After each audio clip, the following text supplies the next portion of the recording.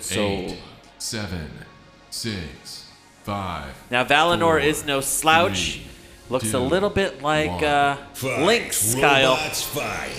With good reason. Valinor doing a fantastic job in this competition. Obviously undefeated in this winner's bracket match. Very powerful drum spinner on there. Sorry, egg beater spinner. But right now, doesn't seem to be working. Wow. And this is all about Billy. Billy is now grinding away at the top of Valinor. Billy is my favorite big-wheeled robot, Kyle. I'm going to say that. Of all of the big-wheeled robots here in this competition, I see a belt on the floor.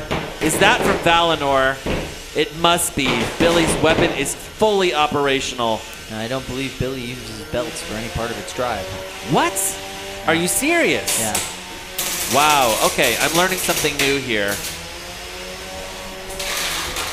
Oh, Billy!